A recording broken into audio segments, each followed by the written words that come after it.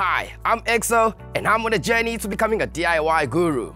Barge boards not only give the roof the look of completion, but they're also important from a structural point of view. And because barge boards are traditionally made of timber and fiberboard, they do tend to rot and get damaged over time. Today, I'm going to show you just how easy it is to replace these damaged barge boards.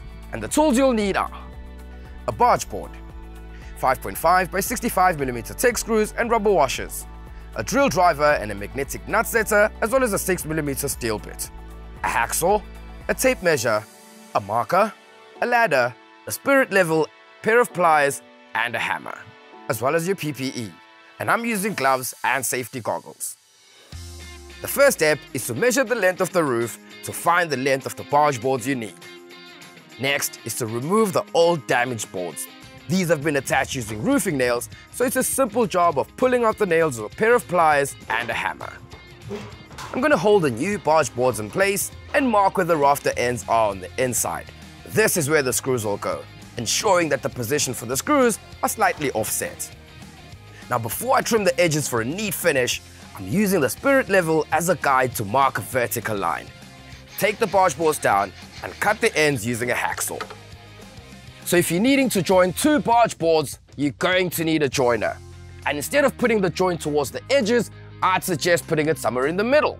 However, this barge board is 3 meters long and the length is 2.5 meters, in which case we don't need a joiner. So let's get started with a quick and easy installation. Next is to pre-drill the holes for the TEC screws using a 6mm drill bit. These new TEC fiberboard barge boards are made from a mix of cellulose fiber, cement, silica, and water. And most importantly, do not contain any asbestos. Now you can paint them if you like, but that has to be done with a water-based paint before the installation.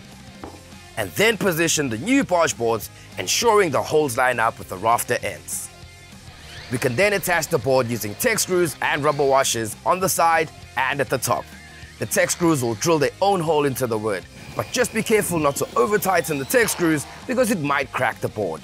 And I'm using rubber washers to spread the load of the screws, and the rubber parts will allow for a bit of movement. Do not hammer a nail through these boards, you stand a good chance of cracking them. There we are, job done. Now really, this wasn't difficult at all. I've managed to secure the roof sheets and this veranda is looking good again. Now remember, everything I've used today is available at Builders, in-store, or online at builders.co.za. And for more how-to videos like this, check out the blog on the website. Get to Builders, get it done.